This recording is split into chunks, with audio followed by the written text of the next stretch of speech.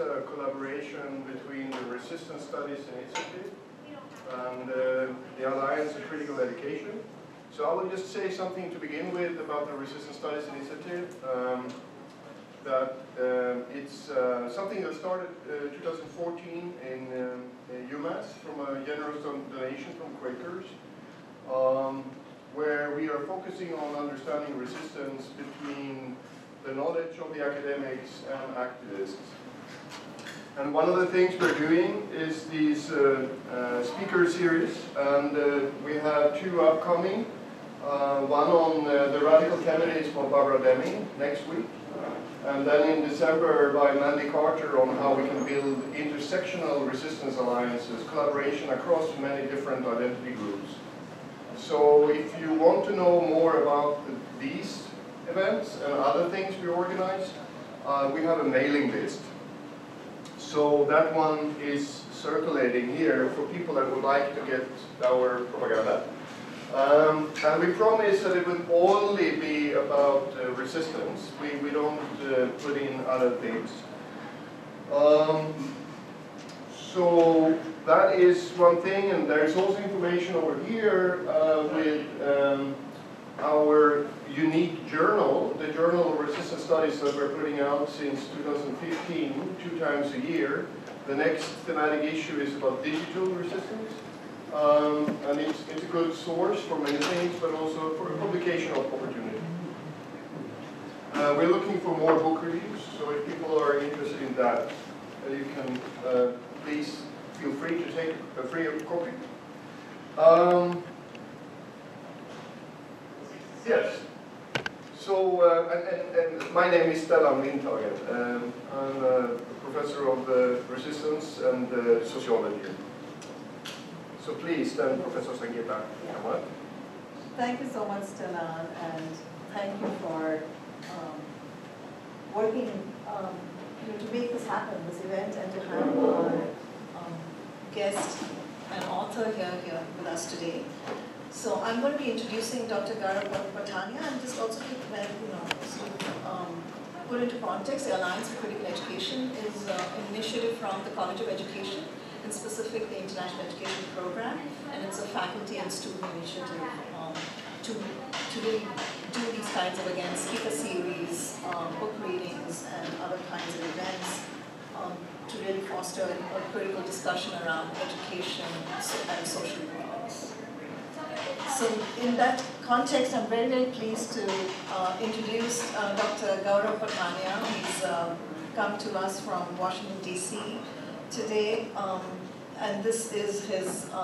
This was his dissertation research. So all of you doctoral students in the audience know that this, this is very possible. This does happen. That he very quickly, so his dissertation research on the movement in India, student movement in India, in Hyderabad, that he's going to be presenting to us today. It was something so timely, something so important, a work that, this kind of work that has really not been ever done. And this was something that Oxford University really jumped at the opportunity to be able to publish it. So it's really very thrilling to sort of actually have the book in hand, because I met Gaurav when he was sort of actually developing it, as a recent PhD and a postdoc. Also, since his PhD at the Jawaharlal Nehru University in the Sociology of Education, Gaurav has been here in the US, and he's been both affiliated here at University of Massachusetts with our College of Education. He was here as a visiting scholar. He's also been a visiting scholar, research associate at the University of Southern California. And right now he's teaching in the Department of Sociology at George Washington University, and he's been teaching a course actually to undergraduates at George Washington on social movements. So this is very much sort of his area of work that he's been able to build also then also new syllabi that opens up sort of this topic for students here in the US. He's also a poet. He does poetry in his spare time, I imagine, and he's also won an award for his poems that he writes in Hindi, or also English. And he's currently working on his memoir of growing up in a village in pre-neoliberalism India. Right? So without further ado, I want to give the floor to Gaurav, and he is going to be speaking to us for about 15 minutes, and he has slides. And then it's going to be followed by three of us who are going to be sort of doing a very brief sort of discussion and raising some questions for our discussion session.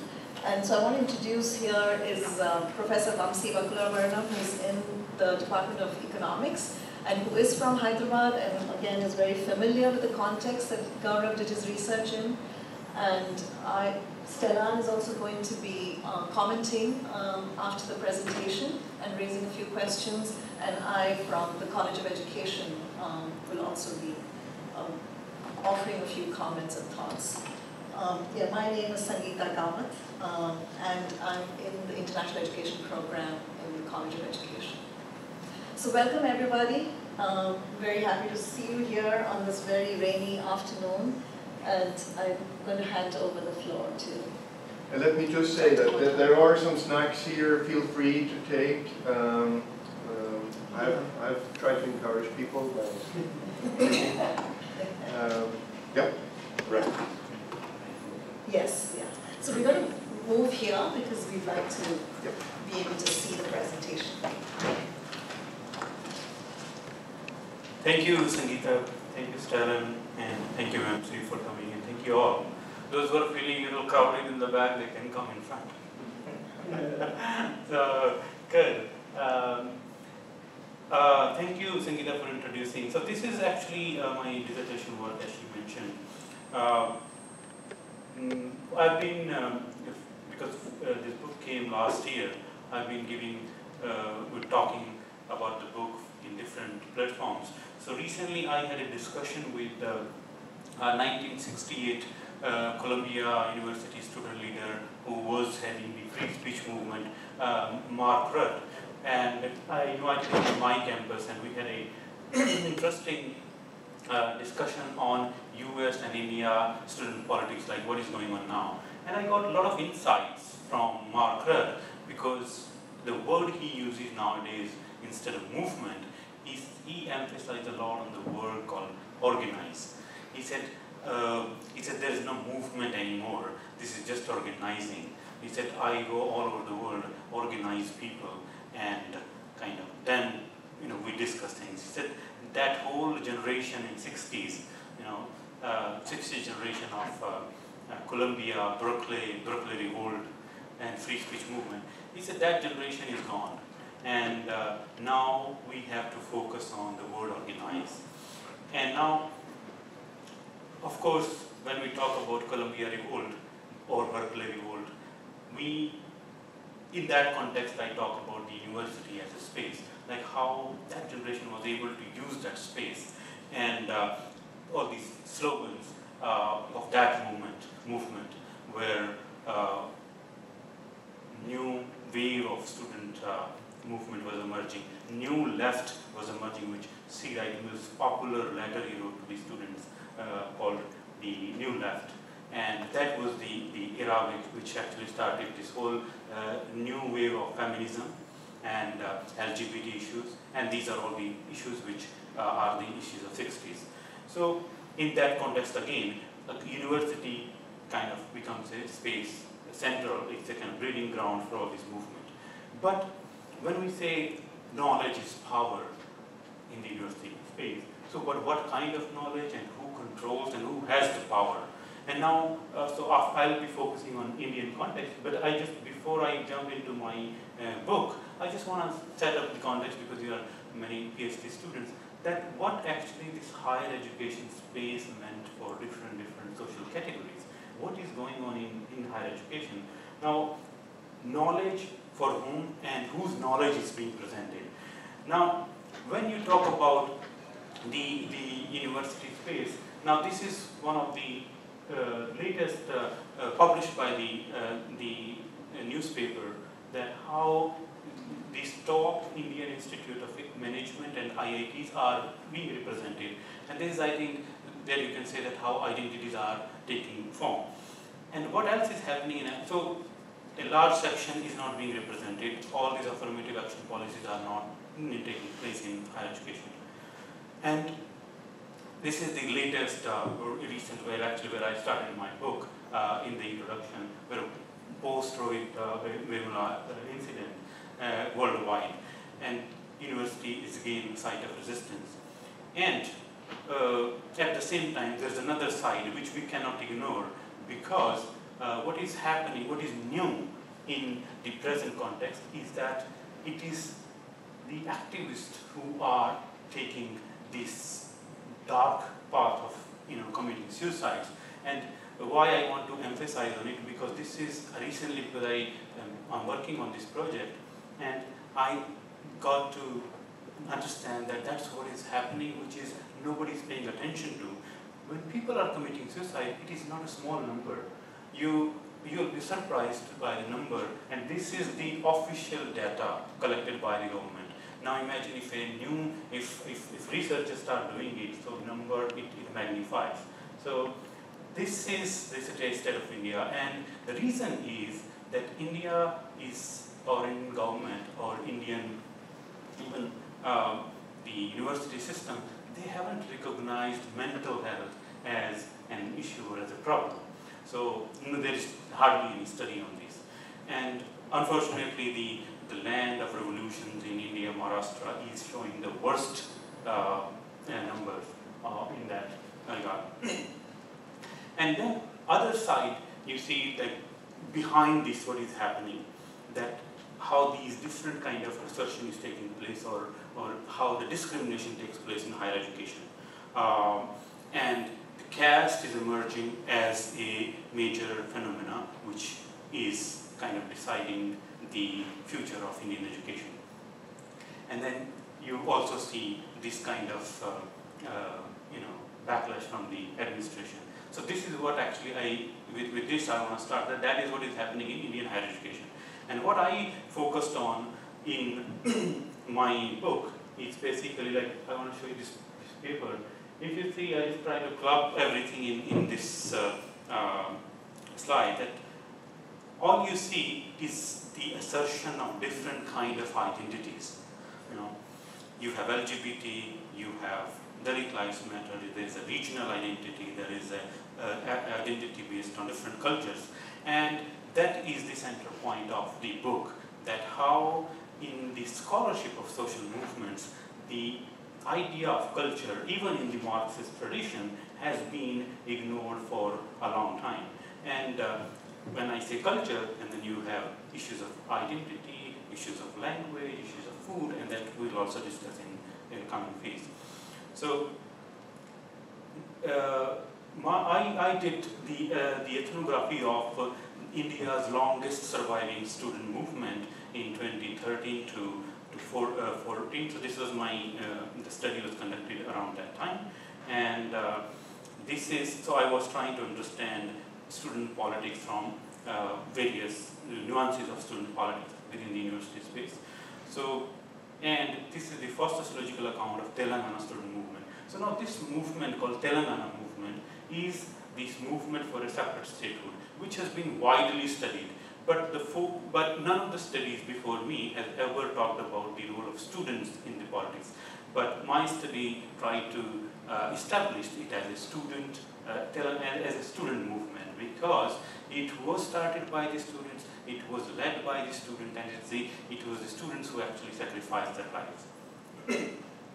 So in that context, this is also a first ethnographic account of a university which has been producing a generation of activists in past 60 years.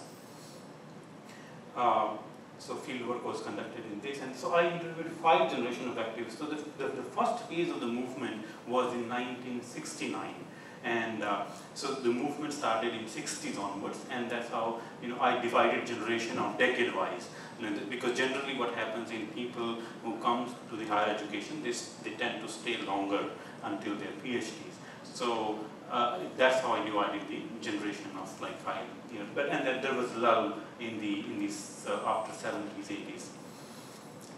So I use this framework called New Social Movement to understand, and this again, the framework comes from 1960s scholars who understood the emergence of identity-based movement as new social movements. So, just want to reflect for those who are interested in this area that how these are the two pioneer scholars who actually in 60s first time started understanding the issues in higher education. And remember now, the issues I showed in the beginning were not issues those days. They were like, the issues were a little different, and they tried to highlight these issues. So these are two American scholars who worked and they established basically this new scholarship in higher education. And then the framework, when I say new social movement, these are the 5 scholars whose writings have kind of influenced my thinking while developing or understanding this particular movement as new social movements. And then within that, these are the most recent work on where actually it was the debate went on, looking at the issues of power and looking at the internal politics, which many scholars call the contentious politics within a movement. And so what I want to highlight here is that this role of emotions is a kind of very recent phenomena in past 20 years, where scholars started talking about the emotions. Because again, this is a shift from ideology to identity-based, where the Marxist tradition, who has never been focusing on these issues of, say, identity issues and the issues of emotions, which have been neglected in that tradition. And that's why I think this is, in a way, this is a new left or is a new tradition, but these are the prominent issues, I guess. And these are the most recent work where actually I'm also in touch with these scholars who helped me defining my framework for a new social movement. And again, you see here identity and culture are how they actually taking shape in this new formation of state, where you can say neoliberal or the globalized phase of the state. And this whole exploring the cultural and political context. And so in other words, this is the debate from ideology to identity. That's what the Western debate has started.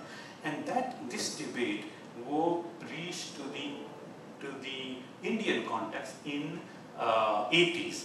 And most of these work has, so now we say what is new in new social movement, if you want to try to understand.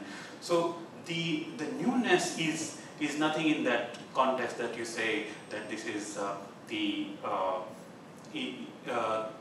way these new social formation happens. Like for example, just to be very brief, like for example, Arab Spring is the best example of this kind of new social movement, where you don't need that kind of ideological leaning, you don't need that kind of groupings, you don't need a set of what you call in a movement like the organization, the face-to-face, which is in the earlier phase, where in Marxist tradition you have that the way movement are organized. So leadership, the formation of leadership is different. Now, how would you define the leadership in Arab Spring movement, or say even the Me Too movement? These are the new formations. So this is the newness, where you don't need leader, where things are online, the virtual world. There is no real world that way.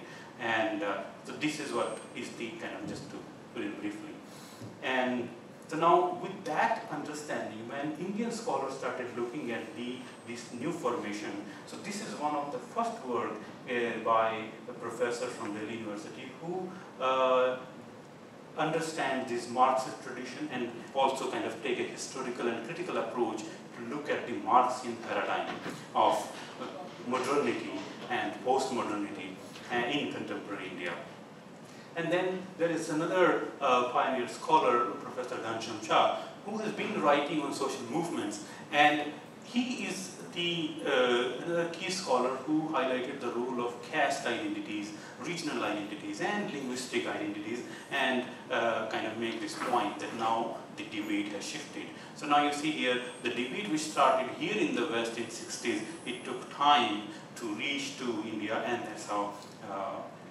But again, there are these two US scholars who has done pioneer work in understanding caste identity, and they're the first one who highlighted this, the word you see here, Phule-Ambedkarite tradition. These are the local scholar in India who actually nowadays they are kind of guiding, they are the ideological base of the present student politics in India. So now whenever people talk about student politics in India, so you have to talk about that Phule-Ambedkarite tradition. So this is the framework which was developed by these two US scholars. And the most recent writing in the area of caste politics, where these writings are also about these different new kind of movements are happening in Indian context. So these are three important writings, I would say, which would explain that what are these new groupings, what are these new formations of resistance. And now, talking about my work, where I took a lot of inspiration from this guy, this professor, this scholar, Myron Wiener. He wrote a book called Sons of the Soil, and he used this concept, understanding three major movements in India, which are basically movements for the regional autonomy, because I am dealing with an movement for separate statehood. And he talks about these three. One is in the emergence of Shiv Sena in Mumbai, in Bombay, and another is Telangana movement in Andhra Pradesh, and also another state called Assam, where there is lots of resistance by the students. So these are actually where students played an important role. And then these questions of identity were raised in different other parts of India, and these are another pioneer work where questions of identity has been dealt in such a way which actually kind of sets a new path from Marxist tradition to a new social movements tradition. And then Professor T.K. Uman, he is another kind of pioneer scholar who is talking about linking the issues of regional identity with the issues of nationalism. And I think he has inspired a generation of social movement scholars in India. And when I talk about my study on Telangana movement, at the same time these three movements cannot be ignored, and these actually are Jharkhand movement. These are again three autonomous movements for state autonomies, and they actually were successful movements. And why I'm mentioning that here, because these three movements actually revived that demand which has been going on for the past 50 years. So these three states were formed in the year 2000. And after that, again, this Telangana movement demand were picked up, which was kind of in a lull situation before. Now, why Telangana is so important? Why this movement has piqued our interest? Is there are several reasons that this area, this region, basically is one of this Telangana region has been. It was the only region in India which was never ruled by the British. In India, there were several, but this was the important region. And so because of no interference of British rule, there has been that's what scholars believe, that they developed a different kind of culture because of no exposure of English language. They remained in their own languages, which was a Urdu language, because it was ruled by a Muslim king. So rest of India was exposed to English language, and they developed a kind of culture which was part of the colonial culture, and English actually became the medium for them to expose to that culture. And that led to what happened after, when India got freedom, this region was forcefully merged with the other region and then formed the Andhra state. And that's where the contention started, and then people started asking for a separate statehood. I'm not going in detail of the stories, but just to give you an idea. And since then, late 50s onwards, this demand has been going on. And then finally, the state was formed in 2014. So I focused on all these 50 or 60 years to understand how this formation happens and what are the strategies, what are the networks.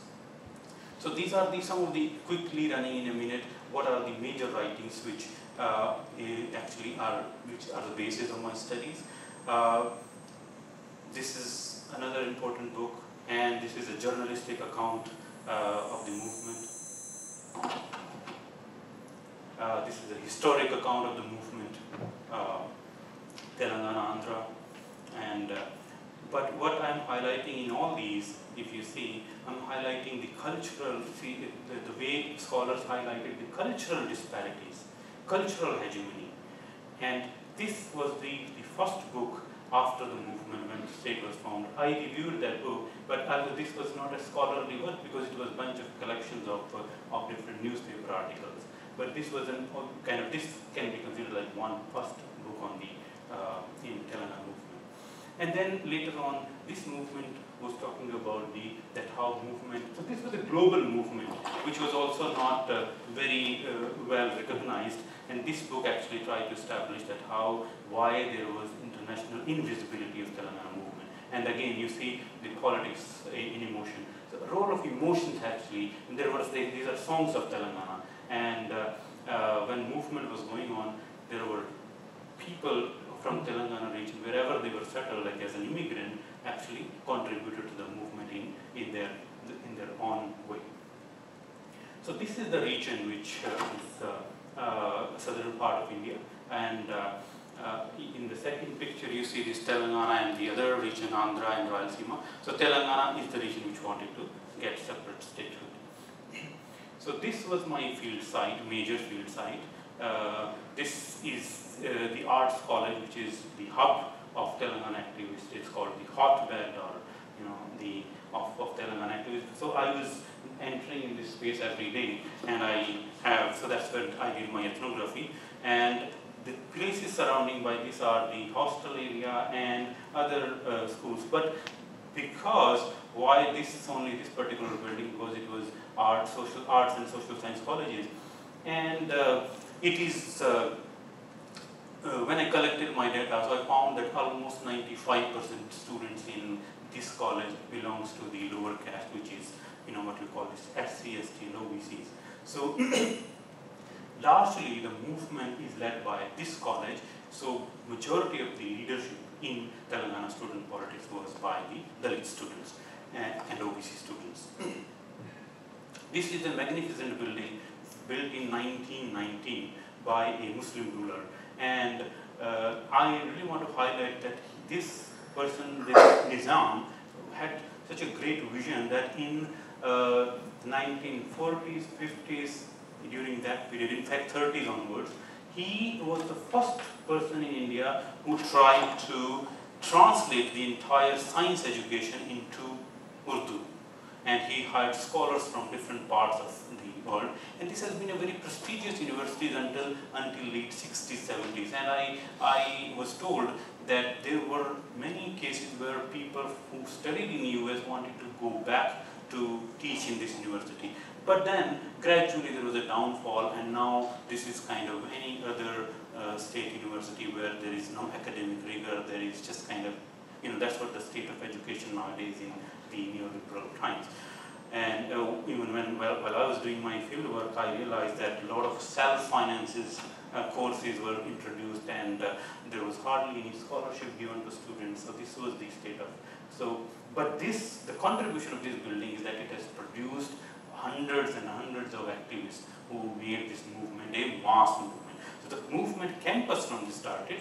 The movement campus from the started from the campuses and went to the masses. And this was the way it took place. I tried to explore that.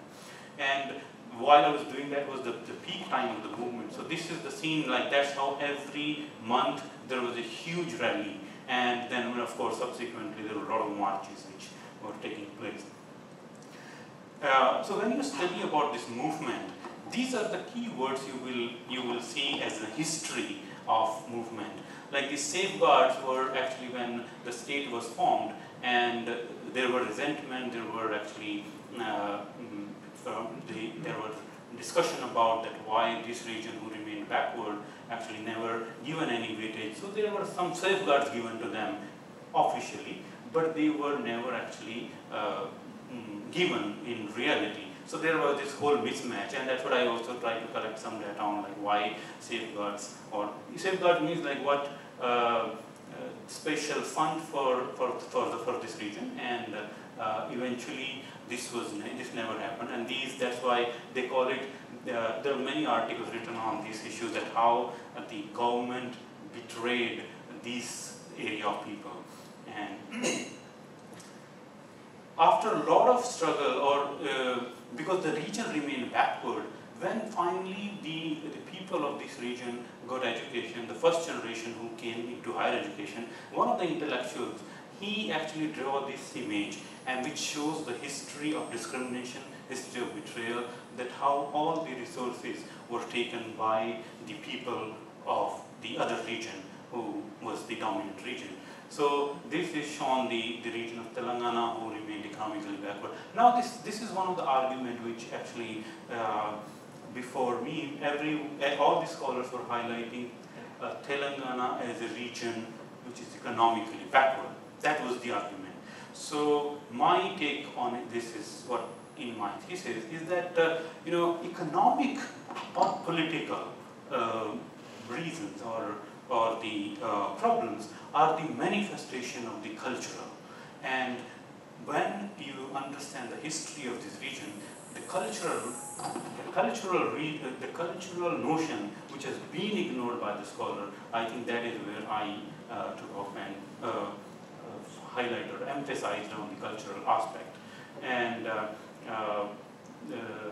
while studying and understanding the internal politics of the movement, then I got to know that you cannot do politics without understanding the cultural aspects of the region.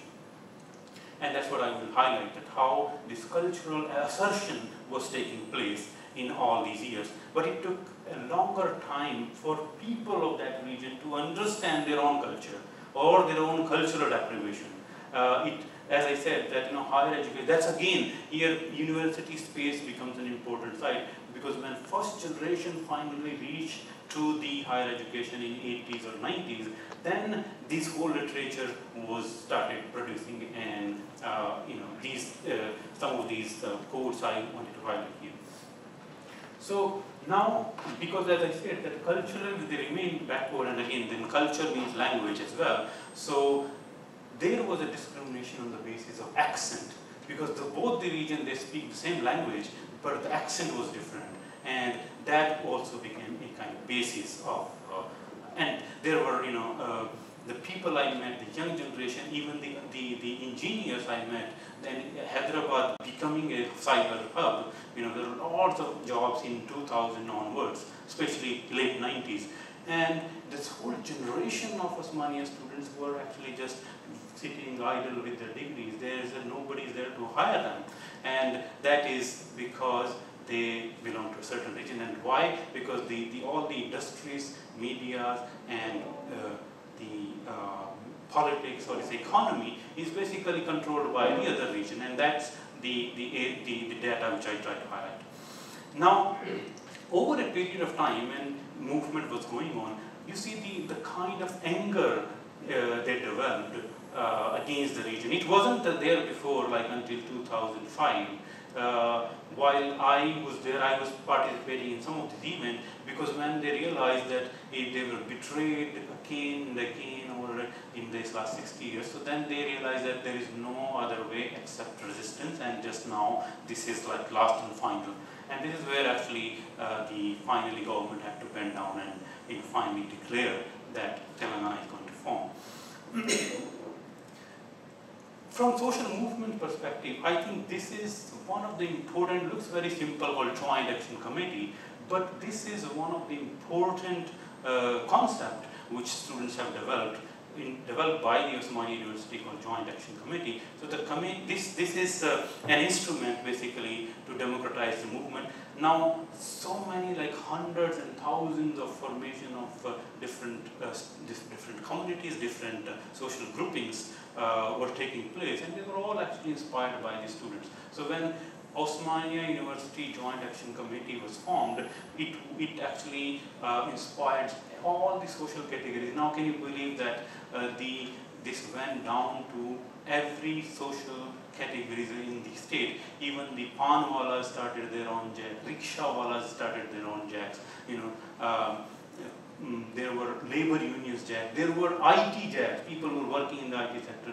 There's a whole list. They're like, I kept collecting and there is no end. There were jacks in villages, in small cities, in small towns, and even then caste-wise. Now there are thousands of castes, so thousands of jack. So wherever I go, in any villages, some of the villages I visited, they have every sub-caste, they have their own jacks. So this shows that this movement has that's the process, that how a movement becomes a mass movement. So it did not remain limited to campus. And again, this is the contribution of the university, and university people are looking at it as a very ideal space. Then I would say this movement is the confluence of different identities and ideologies. And these are just some of the, you can say like 1% of the organization I'm mentioning. There were hundreds of students' organizations. Every university in the states were forming their own organization in the name of Telangana, Separate Telangana. And these are some of the caste-based organizations, which were, you can say, because they were based in Hyderabad in Osmania University, that's why they were the most popular student organization. And you see, I mentioned in below, by some people. So there were individual jacks. So when I was meeting people, they were handing over me their business card. And on business card, there was always written Jai Telangana, Jai Jai Telangana. And then there were, every person was either the president of some union or the secretary of some union. So they were like, I didn't see someone who was having just the activist. Everyone was kind of taking a lead, leadership role. So that's what this movement has done, that everyone was feeling that this is my movement. I don't have to follow anybody. I can do on my own.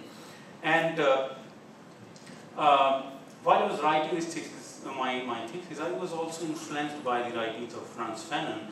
And this is one of the quote I wanted to highlight because, and it is interesting that how when there was endless discussion in the university space about this whole debate on settlers versus native. That is what Frantz Fanon's debate is.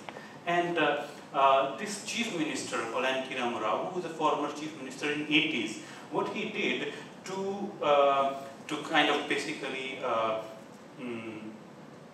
as a kind of, during his time, his politics, he basically never ever mentioned the word Telangana. He did a lot of welfare work during his time, but he focused on the Telugu unity. Telugu is the language. And then he has to face backlash. Even that time when the movement was actually taking shape. And people said, this Telugu unity is a myth. We don't believe in your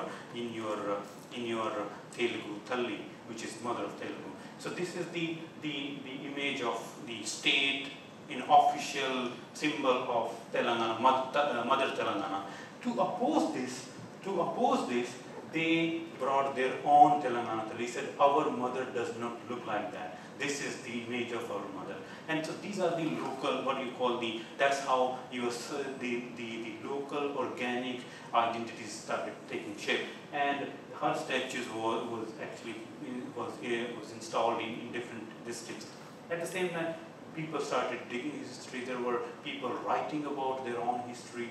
And that's why this is one of my claims, that the amount of literature this movement has produced, none of the movement has ever produced. But because this is written in a local language, Telugu, nobody ever highlighted. I mean, I met people who, students of our age, who wrote 80 books for Telangana movement. I met a person who took an oath. He said, I will write a book a month until Telangana is formed. And he wrote almost 120 books. So this is the passion. It shows that how emotions plays a big role. And there is no ideology. There is no, what we talk here about all in the name of Marxism and all, and socialism and all. People have no idea what, they don't even understand this, what is it. But at the same time, I must say that movement was influenced in the beginning phase by these larger ideologies of Maoism, Marxism, Leninism. And that is also one of the reasons that movement took a radical turn. But if you see the history, when 69 movement, when the first agitation was happened, students actually may form their own party and realized after 1 year long agitation on and fighting with the police or protesting with the police, they lost almost 1,000 students. And I met those students, that generation who is now in their 70s.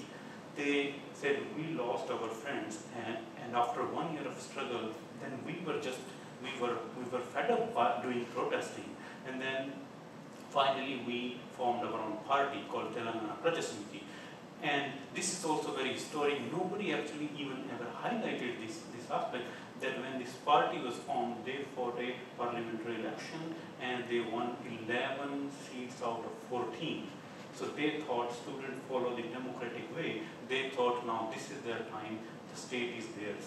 But overnight, the leadership of the movement sold themselves to the main government, to the Indian government, and they merged their small party with the.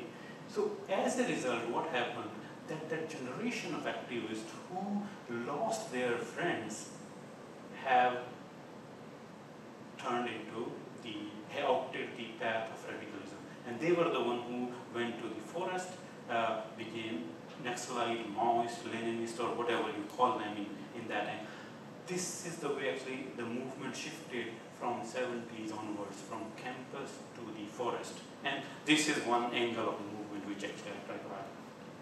And then while I was studying, so again now how online media, because in 2010 onwards, everyone has Facebook account, and people were doing all kind of online activism at the same time. So now this is an interesting, contrary to the present movements, these online movements, they were struggle at the ground, and at the same time, people were highlighting on the social media sites. And I interviewed all these students who actually were very active in doing all these things. And every activist of this movement was facing the police cases and such a repression by the state that almost like there were 20 major activists who were facing more than 150 cases on each of them.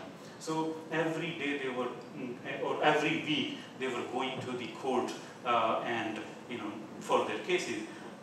In other words, this also kind of forced them to be part of the movement. They could not get out of it. And even actually many of them, even after formation of state, they are still going to the court. So they could not get out of it, and state somehow in a way played a very negative role. That how putting them through their life is at stake. Now many of them are married, having kids, majority of them actually. Out of these 100 students I interviewed, majority of them were married and having kids, but they have to face these police charges every week going back and forth to the court.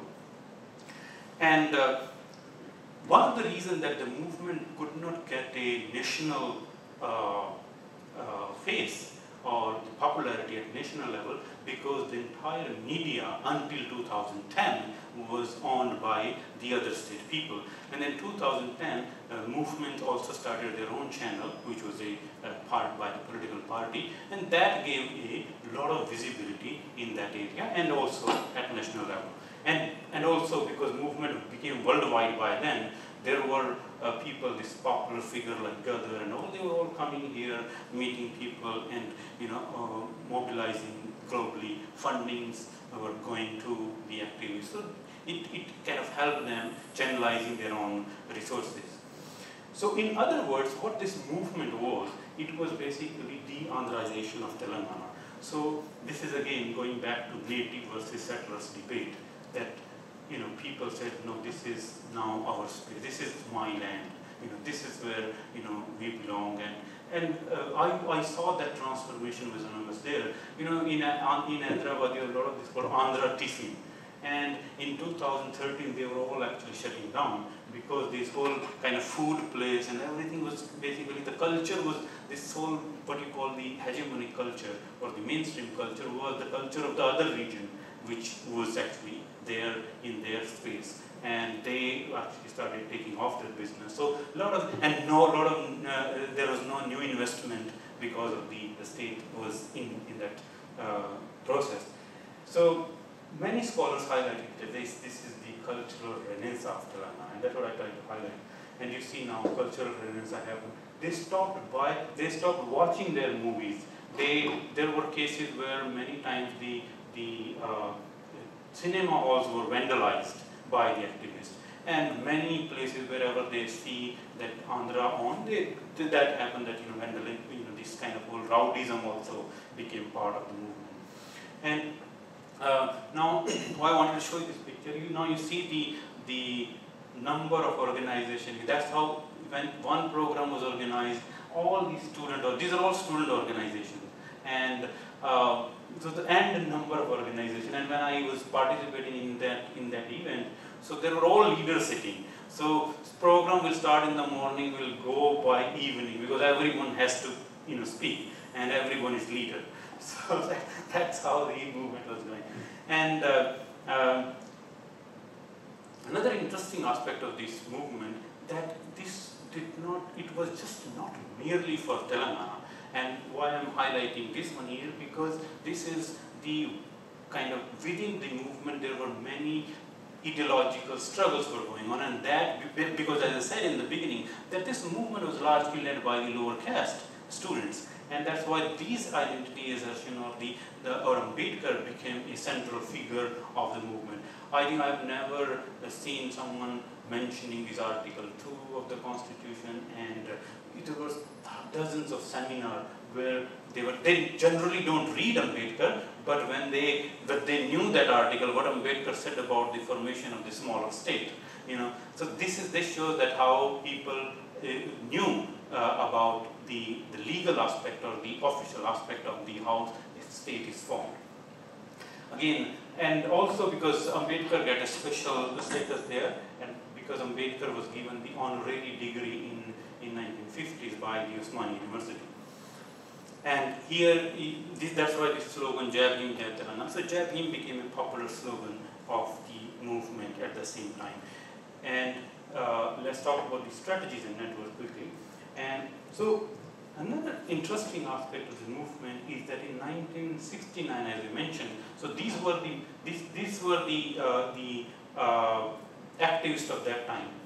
They were actually organizing under a forum called the 1969 Movement Founders Forum. They made a forum and they said, let's guide this new generation. Let's not repeat the same mistake which we have done. So guide them, and and that's how the strategies were defined. I attended many of these meetings, and where this was a good combination of young and old generation and sharing their experiences. They said, in our time there was no media, but now you have social media, you have mainstream media. So focus on that. And so a lot of this instruction. And I think I mentioned in my book all these strategies when they were protesting in '69 without any planning, without any proper management. They were just going out in the road, and many people were killed. But here they kind of saved that time and kind of devised new strategies for the next generation. And because, as I said, there were hundreds of organizations, so there was a competition who will protest first.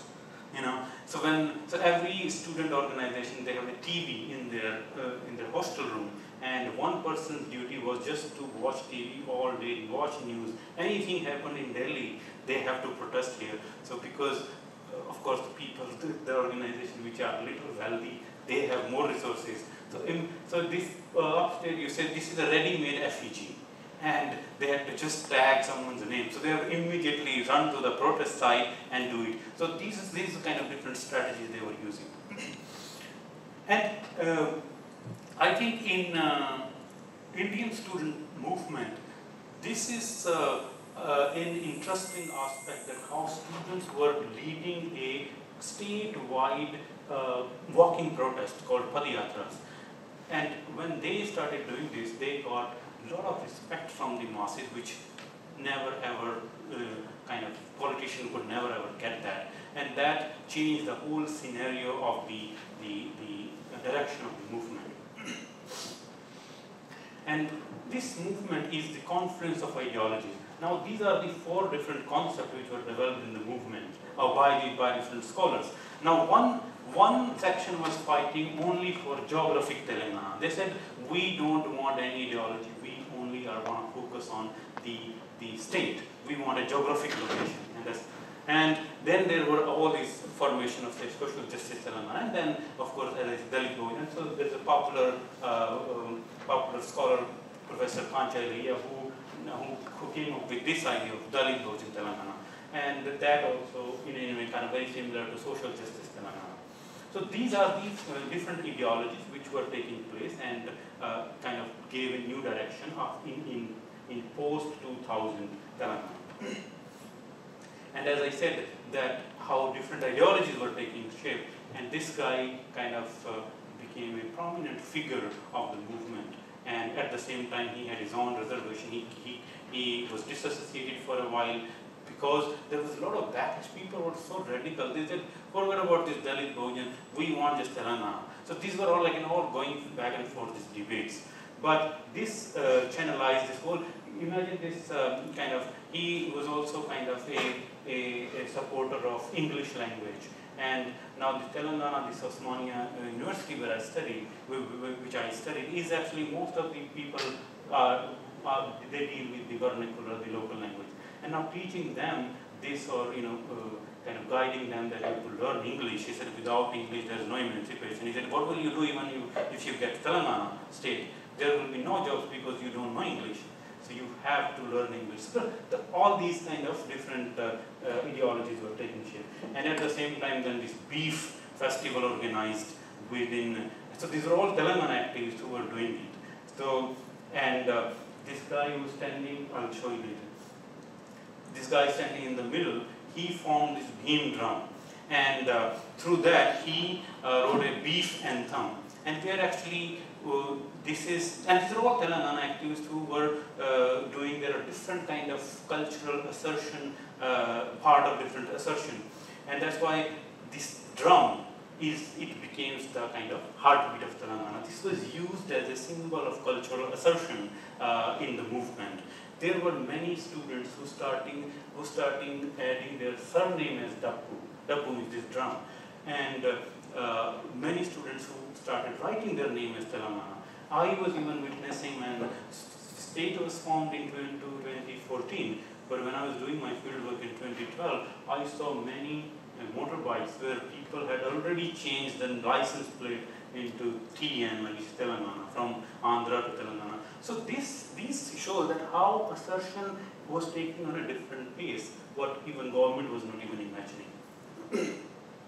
And at the same time, this is the neighboring university, which was called English and Foreign Language University, which played an important role, which I mentioned in my book, because there were a lot of repression from the state in that university space of Osmania. So whenever there was a police raid, so this university was providing shelter to the activists of that university. So this also created a kind of played an important role.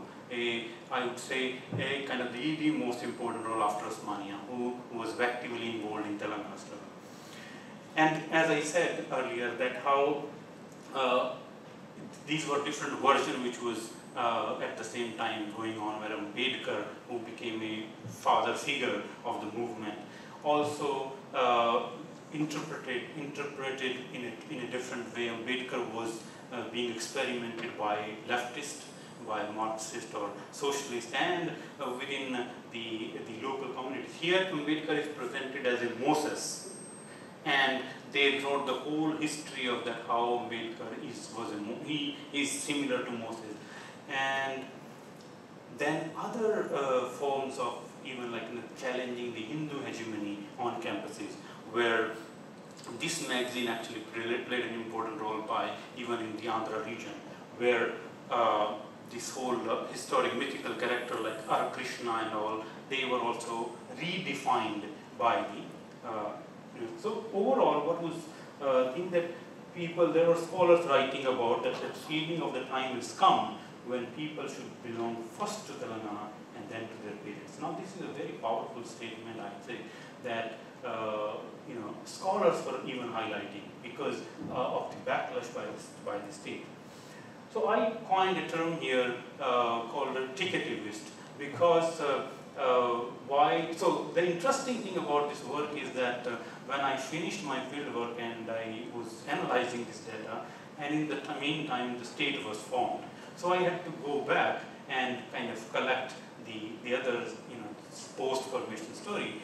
And when this election was announced, first state election, now I see these people who used to claim themselves Marxist or Ambedkarites and all, Leninite, everyone was rushing to different parties. They will go to any party who will provide them the election ticket, So there were all these exchange of, and I think after that, except a little section of, a small section of activists, majority of them, they changed their own, what the so-called ideology they were belonging to, they were all become power structure. So that's why this. So it became 29th state on June 2nd, 2014.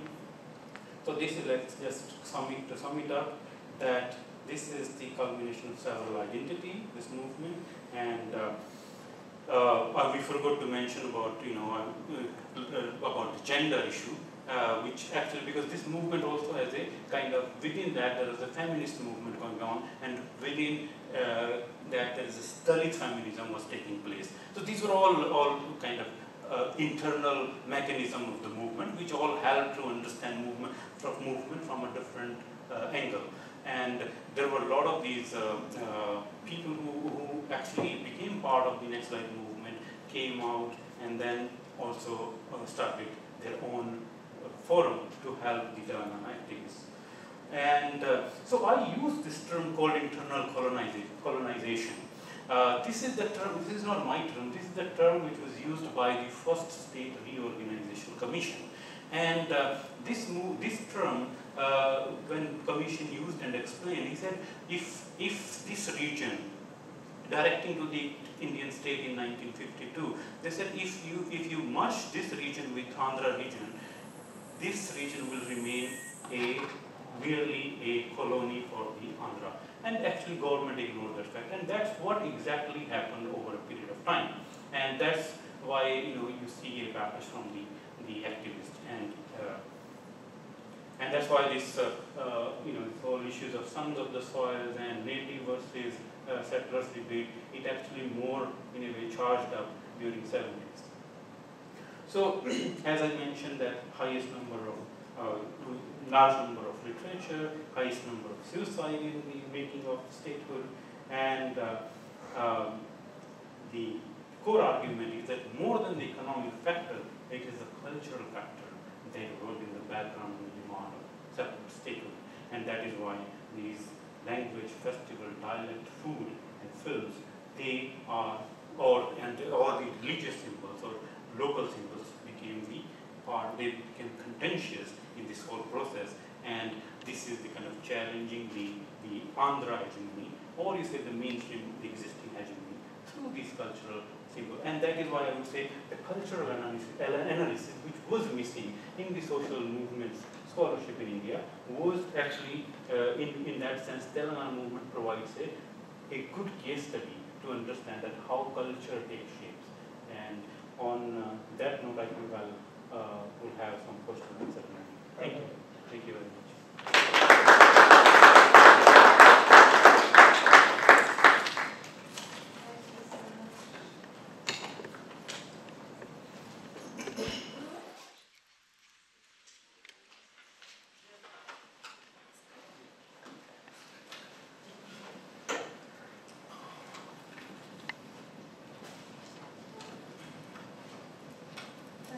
much, Gaurav. I think we'll follow the order that we have of the discussants. Thank you so much. This is really, a kind of work that actually has never been ever done before. So this is a major contribution that you've made. There's so much you've given us really to talk about and discuss. But Stellan, perhaps we could open with some thoughts and comments, and then Vamsi and I for the last, and we will have time for your as well, for your comments and questions. All right, thank you. Thank you so much, Gaurav, for this and the work you have done.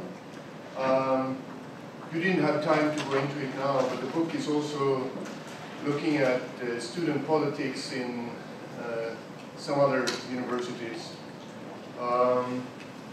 So I see this very much as a book that is highlighting the role of universities and students in mobilizing in general, although it's focused on Telangana. And also the second part, which I think became very clear here, is the role of culture as a site of struggle. So I want to highlight some things that comes to my mind, just inviting you and us to reflect on. So firstly, in general, I very much agree with you that social movement studies historically has put a lot of focus on class and economy, and more recently on culture, and here you are contributing. However, isn't the challenge for us to understand how culture plays a role in relationship to class and economy? So the interplay between class, economy, and culture must be important here, I think. All right, so if that is kind of a broad question, which I'm not expecting you to answer, but maybe reflect upon, I could be a little bit more specific and say that I agree with you that yes, university is a site of imaginations, of resistance identities, countercultures, clearly. We've seen that in many countries and in many historical occasions, how that has been so vital.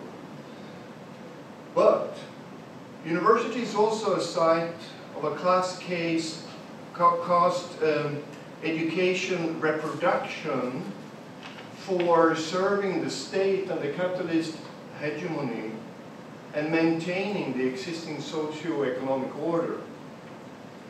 So I would like to hear more from you when it comes to how that privileged space is in an ambivalence, right? And trying to negotiate that. All right. So secondly, I am also thinking that I would like to hear more when it comes to the fact that Telangana is a place also of Muslim identity, which is very important today in India when we have a very aggressive Hindu nationalist government. And what role did that alliance play? You were mentioning a lot of cross-identity collaboration in this mobilization, but the role of Muslims, please, if you could say something more about that. And then I'm also curious when it comes to this never-ending dilemma in resistance. So resistance movements eventually, after a long struggle, in this case, after some 60+ years, succeed and they create a statehood. All right. But what happens then, after post-2014? When I was in Hyderabad, I noticed a lot of frustration among activists when it comes to the corruption, repression, happening from the new government there. So what is the role of universities and student politics in a free, in a formal sense, in a free Telangana? How do you see that shift? I think that, I have more, but maybe that could be like a beginning. But this is coming from my inspiration of your work. I hope you understand that. So it's just how my brain gets provoked and interested to engage in the topics. So thank you so much for the work. Thank you. Should I go next? So it was, I really enjoyed reading the book. I knew broadly the content of the book, but I read it recently. And I think it's a great contribution, both to an understanding of the Telangana movement, but also to the whole understanding of what universities can do, as sites of resistance. And it's also very inspirational in that sense. For me, it was also deja vu in many ways. I was teaching in Hyderabad when all of this happened, and I know almost every incident that you have narrated here, and I was following every incident, but in a different university, University of Hyderabad, which didn't have the same kind of vibrant, separate Telangana movement. But we were following what was going on in Osmania. So, it was like, going back to those times in many ways. So I enjoyed that very much.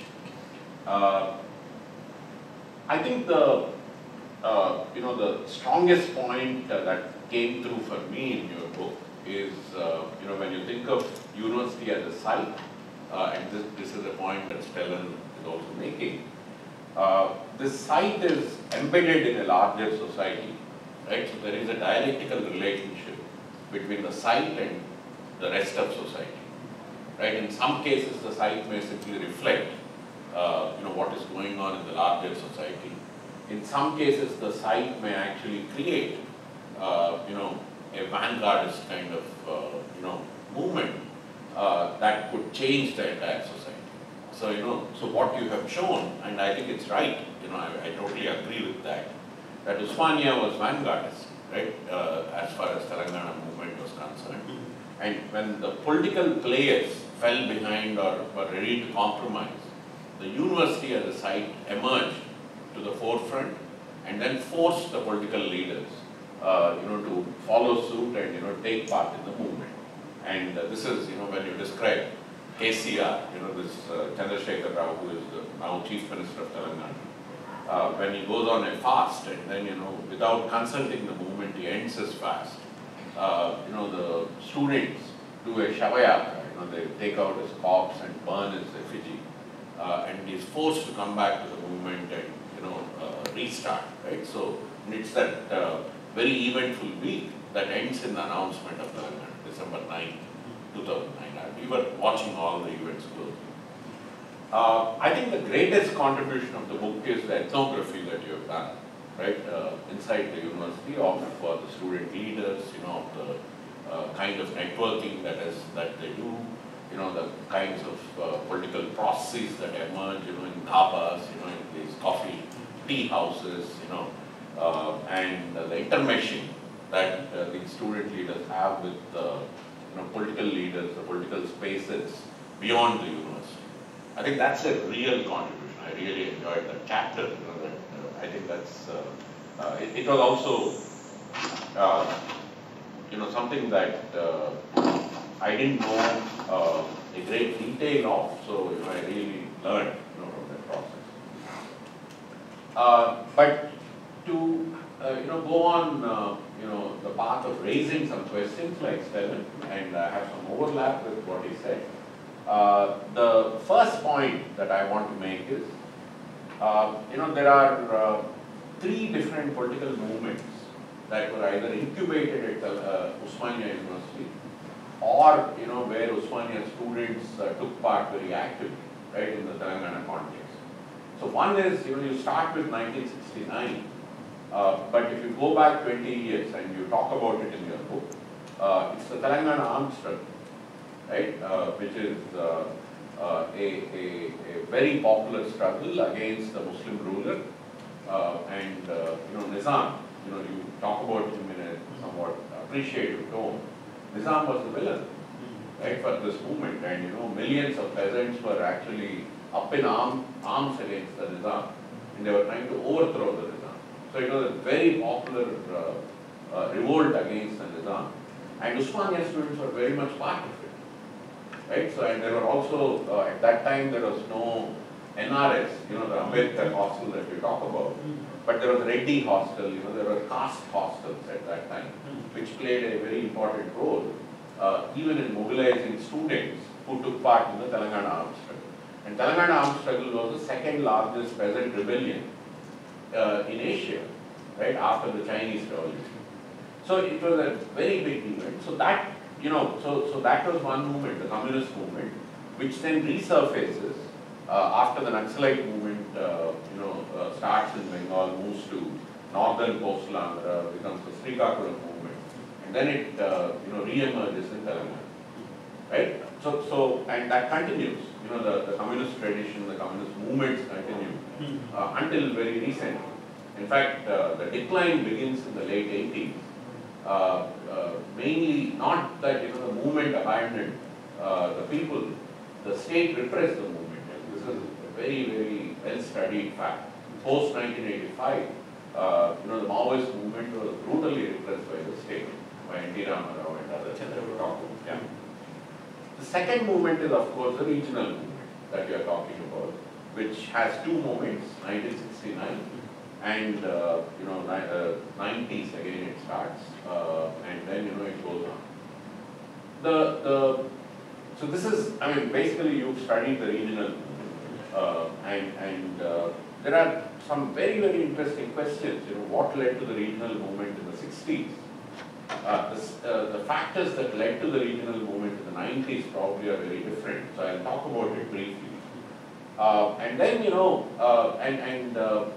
the calm between 1975 and the 90s is also something that needs to be explained, right? So, your explanation is that, once Telangana is sold out, the idea is sold out, the leaders are sellouts basically by the early 70s, people like Channa Reddy, and then, people move to Naxalite movement. I don't think it's, it's that simple. I think it's a very complicated story. And I'll point to one or two things. The third movement is, of course, caste movements, right, which become ascendant after 1980s. And Usmania University, for the Telangana region, played a very important role. And you talk about that somewhat, right? And the interesting thing is, the second regional, emergence of the regional movement brings together all these different movements, right? And then, it becomes the separate Telangana movement.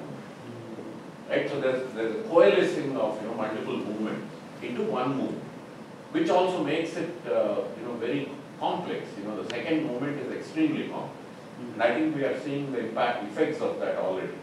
Once the separate state has formed, that's the so I just want to say there are three different movements, and I think you need to look at different moments of these movements carefully, and locate the regional movement as part of this constellation of movements.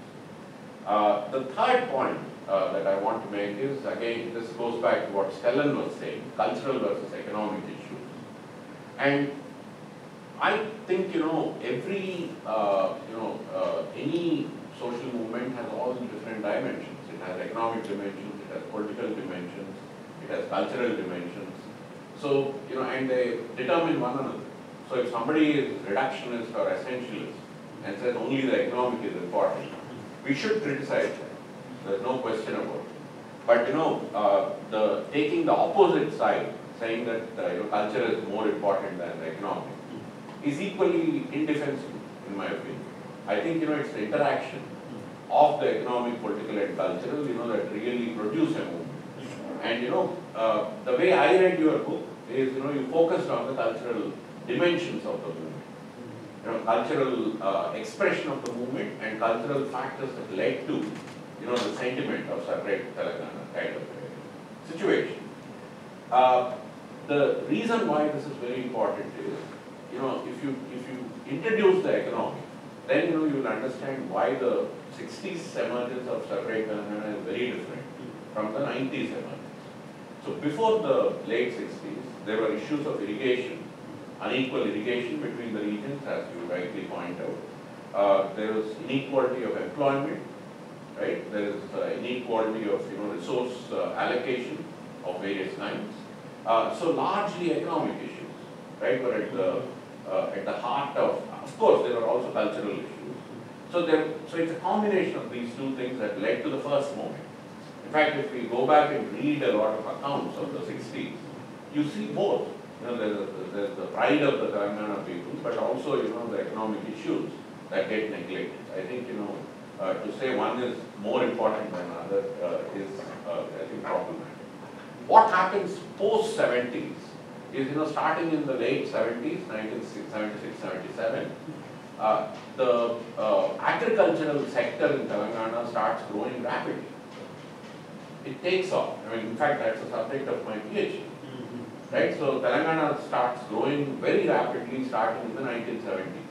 Agriculture takes off. In fact, by 1980s, there is a lot of mobility in agriculture in Telangana. People are actually witnessing, gains. So that is the moment, the movement goes into the background because people are actually benefiting from whatever model exists. And then N.T. Ramarao comes and, breaks down the old traditional structures and he creates something called mandals, which are administrative units on a plane that is lower than the district level and higher than the village level. So when he creates that, there's also a lot of political upward mobility that people can experience during that period. That is the reason, it goes into a calming kind of, phase. And then, you actually see, also simultaneously the Naxalite movement, the resistance actually in the region goes into the Naxal struggle.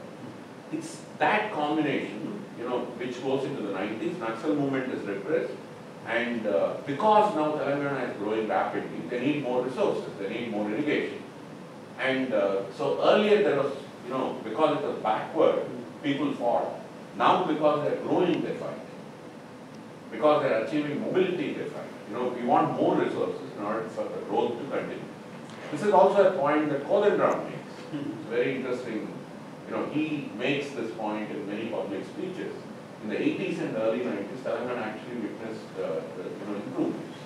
So, and then you begin to see by the mid to late 90s, agricultural growth begins to slow down. When the movement starts becoming popular again, right? And the decade of, so that's the decade when Telangana witnesses a spate of farmer suicides. And that coincides with the re-emergence of the movement and it begins to take off. And many of the Usmania students come from rural areas. They've seen agrarian distress, right, that comes from this rural context, and then they begin to express their own sort of dissent, even through the university. So I think the economic issues need to be combined with cultural issues in order to understand the different moments of this particular movement, and also to think of how the material and the cultural are not really separate entities. We don't need to privilege one over the other, but both are important. And the last point is again going back to Stellan's how he ended. So what's the future of Usmania University as a site of resistance? Because it seems to me, apart from the corruption and all these things, the leadership has been co-opted into the state, right? And the leadership has been bought off, very significantly. So what happens to the university? You also say that the university is breaking down. Right? There's no academic rigor. So is this does it spell the end of, so is it a dark end, right, to a very exciting phase of, let's say, almost 100 years of resistance in this university? Or, do you actually see from your own ethnography and what you observed, can you see, interesting possible new developments, coming out of, Osmania University. But the key point is, this is the last point I think. The key point is, there is a logic of social mobility that becomes part of, a lot of Telangana people in the 80s and 90s when they're achieving growth. And so the movement itself, the dominant part of the movement becomes the logic of social mobility, right? So, so what happens is, that particular logic is manifested in the new leadership of, Chandrasekhar Rao and others. And then, the various kinds of other movements like Dalit movement or communist movement, those actually have been repressed already, right, in Telangana. So that's, once the state forms, it splits, the movement splits, and, there's a progressive group that becomes, that wants to resist now. But, as long as, the dominant group is able to promise and deliver some social mobility, Telangana itself will be captured in the logic of social mobility, right?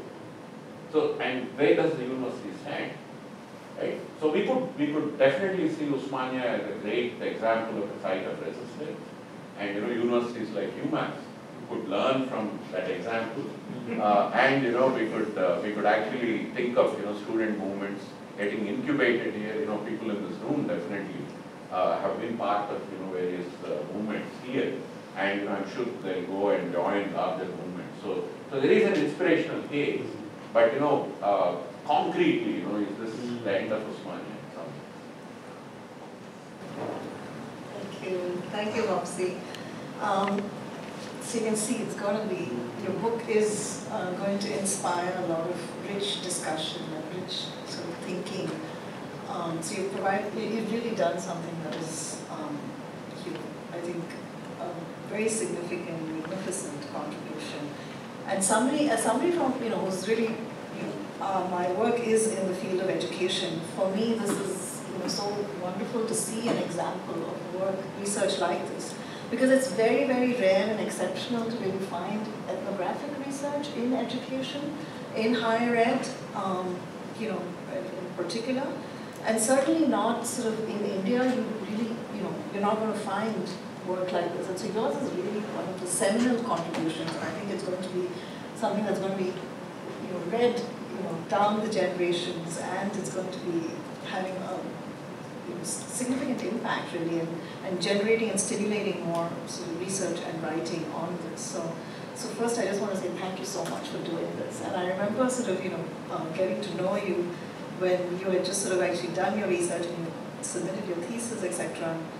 And I said, here, he's from the north of India and he's doing this work in Hyderabad, and sort of trying to negotiate sort of actually a new culture, new language, all of that. And so for me it was really marvelous that you actually took on this, endeavor, and it's something that really needed to be done, right? Because I was in Hyderabad also at the same time on my sabbatical, and I was actually looking at sort of education and neoliberalism and the privatization of education more and higher ed. And I was definitely also following and being part of some, these events and the beef eating festival, and it's something that's so complex to really make sense of. Right? It's really sort of befuddling and saying, okay, how are these young people sort of in a sense giving up their careers, their lives for something that seems, not really tangible, that's going to not offer them any tangible benefits or immediate benefits. Certainly, it's about statehood, something that's really, sort of a larger-than-life goal, and that it's not about sort of something that's going to be, immediate for in terms of a university and the issues that they're facing in the university. They're not struggling around issues that they're facing in the university. So to me, it's a really fascinating kind of, study to undertake, and I think you've done something that's really, again, very original in sort of really following sort of the students and the culture of the students' activism, right? So there's a culture to the activism itself, and you really try to sort of take that, show us that in the sort of everyday life and in the sort of the tea joint, the dhaba, the gatherings in the hostels, how they're sort of recreating a culture of activism that sort of then, and how then they take it way beyond the university, right? And you know, into the entire state and into villages, etc. And there's a lot to sort of really unpack and to discuss in your book, and you know, I think Stellan and Vamsi have pointed to some really important points for further conversation. I want to take up, like, you know, a thread from what Vamsi said, but probably from a very different angle, right? And in the book, it's also there. The students' demands finally comes down to water, resources, and employment, right? They said, this is what we really want, right? So in a sense, it's a new social movement, but again, it's very much around a certain kind of class demand.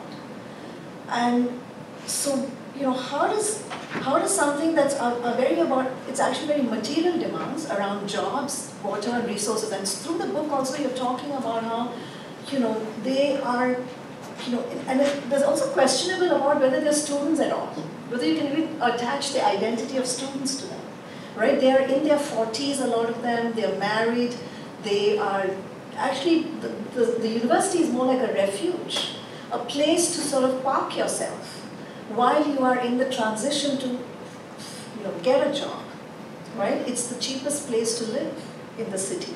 There's no other place where you can sort of get access to subsidized food and, you know, a room to sleep, right?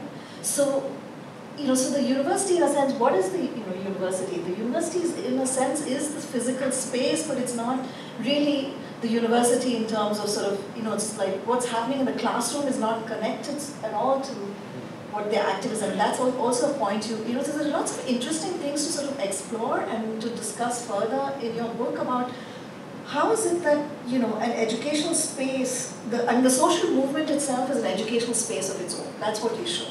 That the social movement, the activism itself is a pedagogical space, that there's a lot of teaching and learning that's going on all the time, a lot of innovation is going on all the time, and the students are sort of creating it as they are living it, right? So the social movement is an educational space, but very much separate from the educational space that they actually formally occupy, the university, right? And almost in contradiction with formal education. Right? Having almost sort of no relation, almost the formal education is irrelevant. You're only just using the space, really. And even what's happening in the classroom is not in any way connected, and it doesn't seem that the students are even attempting to build any connection. Like there's, you know, so one of my questions was also thinking, like, you know, in this country, for instance, you know, the way in which student movements in higher education have also influenced sort of the rise of Afro-Am studies, Black studies, you know, to emerge, ethnic studies to emerge, gender studies to really sort of establish itself in, you know, in a really rigorous way. So was, you know, that kind of direction in this movement, for instance, of sort of saying, like, you know, let's establish a Dalit studies, you know, let's have courses or curriculum around this, like, you know, who can teach? I mean, that seems like there's no sort of, that's not even, it's not even something that seems to occur or rise up, even in sort of in a peripheral way. So that to me is very curious. I'm very intrigued by, you know, how this is so, you know, that sort of relationship of transforming the university then to actually be relevant to the movement is not you know, is not even something that's a matter on the, you know, is not an agenda sort of at all, right? So I would love to sort of, you know, sort of engage more on that and have a discussion on that. Because it has then implications, as Vamsi pointed out, for higher education itself. So what happens to higher education is almost like, yes, the social movement is growing on the site of the university, but and so the social movement is being sort of actually is evolving in new ways, is becoming richer, impactful, is becoming global, all of that through the sort of student movement. But what is the impact of the social movement on the university? The other way around is something that would be a really good point. And I know that's not, you know, it's not that the book has to do all of that. What you do in the book is remarkable and very important. But it's a question, you know, it sort of begs the question, sort of, you know, and of what is the impact of the social movement. And what was it? You know, Vamsi is already asking the question, what is going to be? But for me, it was like, what was happening in that context itself over those decades. The second thing I want to sort of raise for discussion is around how Hyderabad is known as the Silicon Valley of India, in a sense, right? So there's the Google and the Microsoft and the jobs and the IT sector. And in a sense, is it, you know, these students, quote unquote, have their eyes set on sort of being part of that economy, right? And finding that, no, there's all this gatekeeping and there's all these, you know, obstacles to sort of being able to be part of this new economy where you can experience, you know, tremendous social mobility, economic and social mobility, right? In terms of sort of, you know, I mean, there's sort of night and day difference. I mean, the difference is so stark in terms of the IT sector and the, you know, the apartments in which the, you know, people who have those jobs live in and the cars they drive, etc., versus, you know, the students in Osmania University and the, you know, their two-wheelers that they drive in the rooms they're living in and sharing, like, you know, 5 or 6 or 10 sometimes to a room, and right, and having that I mean, there's so much stark difference in these two worlds, but they're occupying, and they're in the same city space, right? And so, of course, for these students who are already in their 30s and 40s and, you know, really out wanting to be in the job market, are looking for employment, have families, have kids.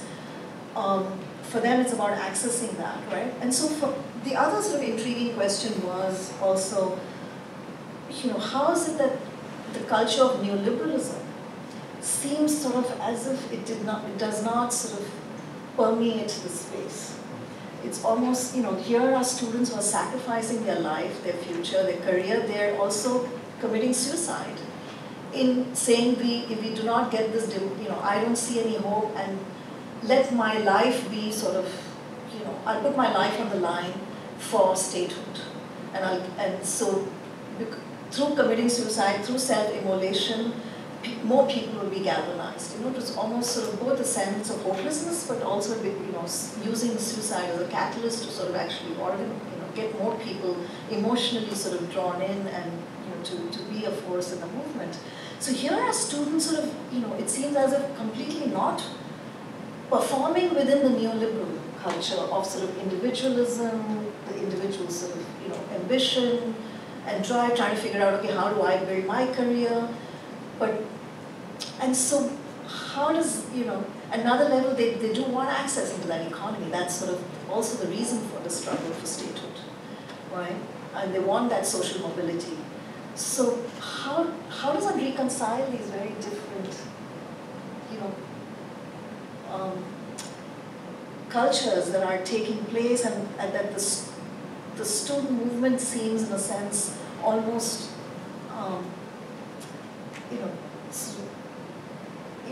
not just sort of rejecting neoliberalism, but, you know, or, you know, in some way, a certain kind of,